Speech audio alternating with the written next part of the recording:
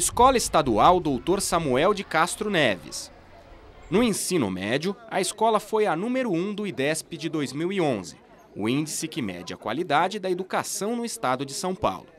A Univesp TV foi conhecer como uma escola da região rural de Piracicaba conquistou um resultado tão positivo. No ensino médio, particularmente, nós temos um trabalho que é uma equipe de professores que estão com a gente há algum tempo, isso daí influencia muito, e são professores efetivos, Nós temos salas reduzido de alunos, não temos assim um volume grande. Professores efetivos, classes com poucos alunos e uma só coordenadora. Sirlene lida tanto com o ensino fundamental quanto com o médio. Motivar os alunos. Eu não sei se a própria evolução da sociedade oferecendo tantas mídias, tantas coisas, tira um pouquinho a motivação de ficar dentro de uma sala e estudar, e isso influencia e talvez bastante. No nosso caso, o uso da tecnologia, dos alunos apresentarem bastante aulas em data show, deles terem que fazer aquilo, vir, expor, falar, aulas com o máximo de debate possível. Eu acho que tudo isso ajuda bastante. Alguém tem alguma dúvida, gente? O meu grupo vai ter que usar alguma imagem, pôr no data show, algum vídeo também. A gente já interage com esse meio tecnológico, então eu acho mais fácil a gente usar o data show porque a gente pode pegar documentário, imagem. Eu prefiro do que digitar, escrever texto.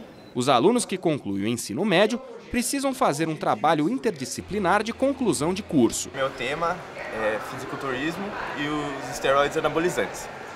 Eu gosto, a professora já incentivou a gente a pegar um tema que a gente gosta, porque é uma coisa que a gente vai ter que ler muito. O TCC em si é uma coisa que a gente não vai fazer só aqui na escola, entendeu? Faculdade, ensino técnico, a gente sempre vai ter que fazer trabalho de conclusão de curso para chegar no diploma, no certificado, Então é uma bagagem que a gente leva pro resto da vida, entendeu?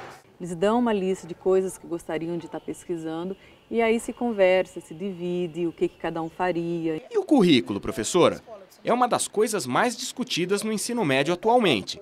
Ele é um problema? A aula vai ficar chata, o aluno vai achar chato e não vai querer estudar. Por isso que essa conversa entre as disciplinas, com as coisas que estão acontecendo na mídia, as informações que estão vindo aí dia a dia, com muita rapidez, tudo isso tem que ser trazido para a sala de aula para tentar fazer com que o aluno se sinta lá dentro motivado, que faz parte de todo um processo para debater, para opinar. Outra coisa interessante da escola Dr. Samuel de Castro Neves. Boa parte dos alunos faz curso técnico concomitante com o ensino médio.